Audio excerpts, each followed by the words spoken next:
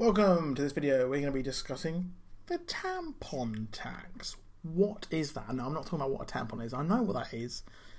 It's... never mind. So, VAT. Value added tax in the UK is 20% thanks to our government. 20 damn percent. Some things are exempt, like JFK, pita breads, and men's razors, which I don't obviously use. Okay, so why are something exempt, like children's clothes as well? They are deemed essential to British life. Jaffa cakes are essential? I don't know why that's being touted as essential, but you can agree that razors are, because most jobs you need to have a clean-shaven face. Not like this one, of course. Now, ladies, your sanitary towels and your sanitary products are not exempt.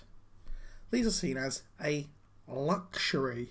What? Why is this a luxury? I don't understand. So, sanitary towels which you need every month are now seen as luxury? I don't think that makes any sense. It doesn't fly with me. However, there was a vote in Parliament and it was voted against exempting these from VAT. You heard that right. They voted against. And this isn't just old fuddy-duddy blokes going, oh, who cares? Blah, blah, blah, blah. No, this is women who are voting against that as well, which I was shocked to find out that that was the case.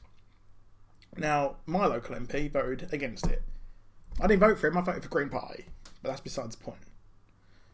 Now, I don't think this is right. I think that this is just common sense, slam dunk, make it exempt. It's the same as razors in a way, technically. So why are we doing this? It doesn't really... It's like a law that is one of those where it's just been overlooked, and they're like, it's like those weird old laws you hear where you can't ride a horse down the high street at 1 PM for some oldie time reason, and they're like, let's repeal that silly law.